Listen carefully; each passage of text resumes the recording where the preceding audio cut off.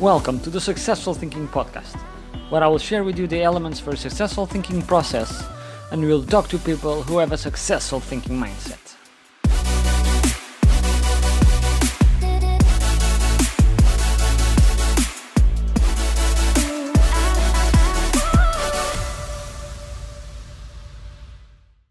YHELLO! How are you guys?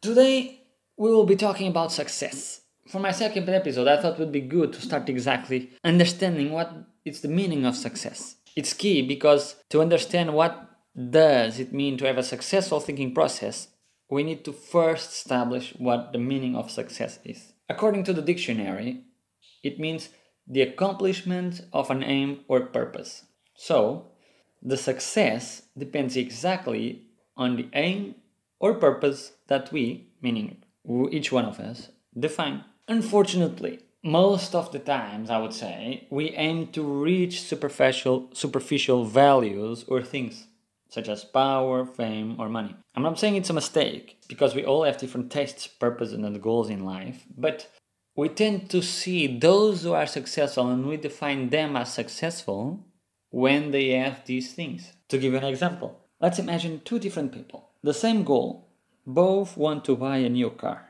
The first person comes from a very wealthy family and he buys a very expensive car and he has a very expensive clothes and he lives in an amazing house. We would look, if we see him or her on the street, we might think, oh, that person is very successful. The second one bought a car as well, but worked really hard, let's say, for a long period in order to get that car. Who do you consider a successful person? As I shared in the beginning, and according to the dictionary, success is the accomplishment of an aim or purpose. And in this case, the second one was the successful one, because it was the one that had to work in order to reach or to get to the goal, the final goal, which was to buy the car. Also, another thing that is related to success is the idea of happiness. And it's very important to understand what happiness really means. So to explain you better, I will read 2 pages from a book that I just finished read recently that I had a good time reading. A book written by Mark Manson with the title The Subtle Art of Not Giving a F. And I will read to you the topic about rockstar problems. So here it is. In 1983, a talented young guitarist was kicked out of his band in the worst possible way. The band had just been signed to a record deal and they were about to record their first album. But a couple of days before recording began, the band showed the guitarist the door. No warning, no discussion, no dramatic blowout. They literally woke him up one day by handing him a bus ticket home. As he sat on the bus back to LA from New York, the guitarist kept asking himself, how did this happen? What did I do wrong? What will I do now? Record contracts didn't exactly fall out of the sky, especially for upstart metal bands. Had he missed his one and only shot? But by the time the bus hit LA, the guitarist had gotten over his self-pity and had vowed to start a new band. He decided that this new band would be so successful that his old band would forever regret their decision. It would become so famous that they would be subjected to decades of seeing him on TV, hearing him on the radio, seeing posters of him on the streets and pictures of him in the magazines. They would be flipping burgers somewhere, loading vans from their shitty club gigs, fat and drunk, with their ugly wives. And he would be rocking out in front of the stadium crowds live on television.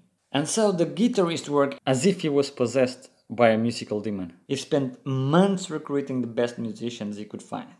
Far better musicians than the previous bandmates. He wrote dozens of songs and practiced religiously. His seething anger fueled his ambition.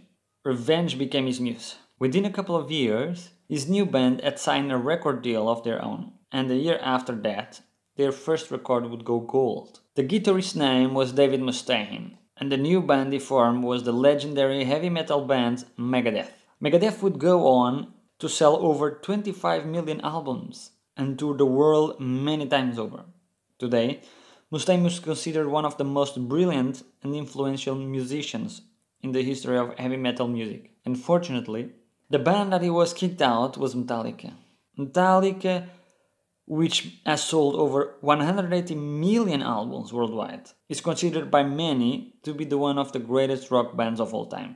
And because of this, in a rare intimate interview in 2003, a tearful Mustaine admitted that he couldn't help but still consider himself a failure. Despite all that he had accomplished, in his mind he would always be the guy who got kicked out of Metallica. Dave, whatever he realizes or not, chose to measure himself by whether he was more or less successful or less popular than Metallica.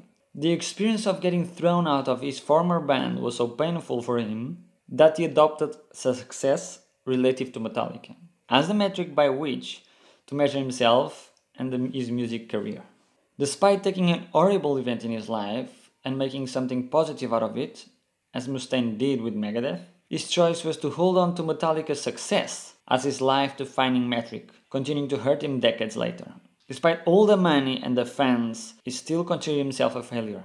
Now, you and I might look at David Mustaine's situation and laugh. Here's the guy with millions of dollars, hundreds of thousands of adoring fans, a career doing the thing he loves the best and still getting all white eyes that his rockstar buddies from 20 years ago are way more famous than he is. This is because you and I have different values than Mustaine does, and we measure ourselves by different metrics. Our metrics are probably like, I don't want to work for a job for a boss I hate, or I earn enough money to send my kids to good school. And by these metrics, Mustaine is unimaginably successful, by which his metrics, be more popular and successful than Metallica, is a failure. Our values determine the metrics by which we measure ourselves and everyone else.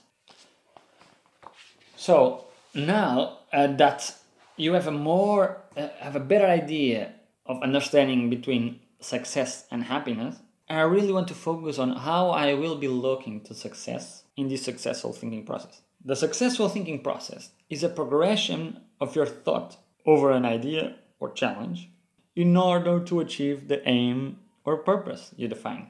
And to give you a short example, following my previous podcast where I talk about Ronaldo, he exactly had the goal to score. But instead of putting his aim towards a specific part of the goal, he focused on the whole goal. These thoughts, this thinking process allows him to increase his chances of scoring a goal. So, and that's what I want with this podcast. The aim of my podcast is not to lead you to success, because I'm not a guru or anything like that. But I want to make we all understand that if we develop a successful thinking process, we have more chances to improve or actually to achieve our goals and purposes. And this will lead for ourselves to be happier, to enjoy more, and to have our life easier. So over the next episodes, I will go into depth, and that's what I will go into depth more in the process, as I will talk about information, and that's what triggers all of the process, and behavior. So hope you enjoy, guys, and see you on my next episode.